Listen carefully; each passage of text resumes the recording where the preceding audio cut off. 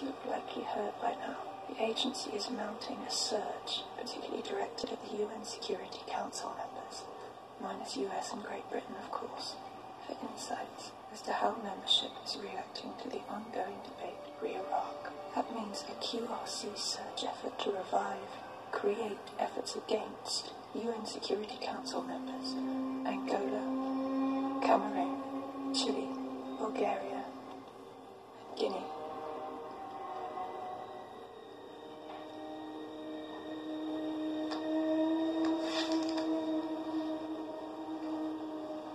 Andy, did you get this NSA email? Are the Yanks really asking us to dig up personal shit on UN Security Council delegates? They want the whole gamut of info that could give US policymakers an edge in obtaining results favourable to US goals. Christ, they want to fix the phone. This effort will probably peak in the middle of next week, following the Secretary of State's presentation to the UN Security Council. Powell's going to argue for war. And they're going to blackmail the smaller nations to make sure they get it. Please.